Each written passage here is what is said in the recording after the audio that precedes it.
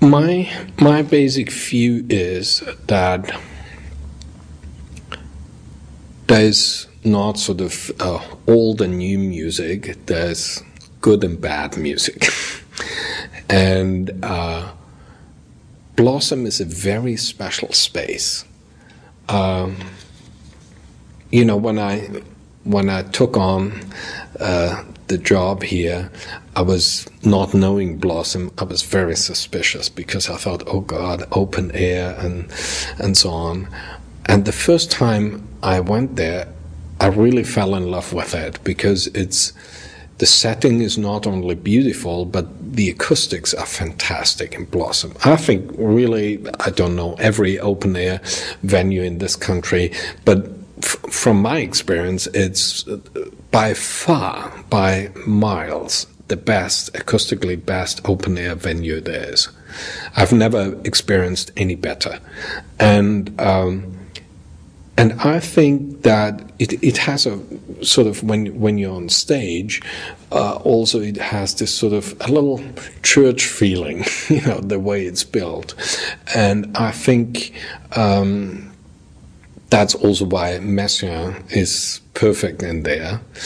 And I think with the nature around it and the arts and especially music, there are similarities or parallels to nature. When you go into nature, it's to find stillness, to find relaxation in a higher sense, if you want.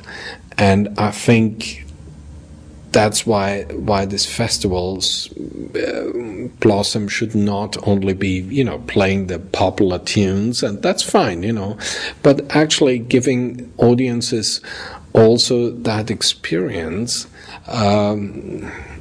which is sort of becoming one, the music, the nature, all together. Because from my feeling, it's really a very, very special place. The first time I did the Bruckner Symphony, it was the acoustics are a little boomier than here in Severance Hall when you're on stage.